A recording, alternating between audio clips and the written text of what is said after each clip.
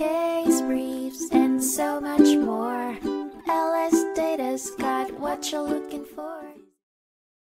In April 2016, the Arizona Libertarian Party and its chairman, Michael Kilsky, filed a lawsuit challenging Arizona's election statutes related to nomination petitions, which were administered by Arizona Secretary of State, Michelle Reagan.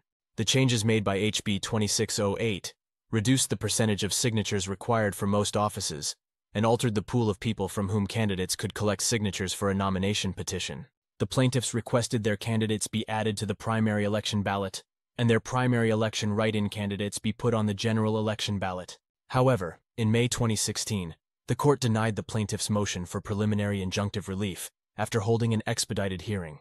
The court held that the plaintiffs' request for a temporary restraining order and preliminary injunction was denied due to the plaintiffs waiting too long to bring their case. Following this decision, the involved parties submitted a joint memorandum outlining suggestions for the case's progression.